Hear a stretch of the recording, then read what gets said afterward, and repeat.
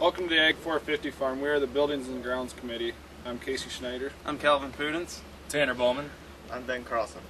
The Buildings and Grounds Committee has many responsibilities around the Ag 450 farm.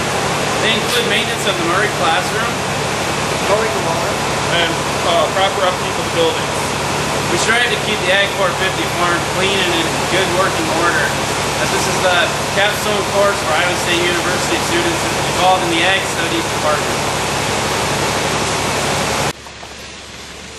Some of our duties may even include washing the windows.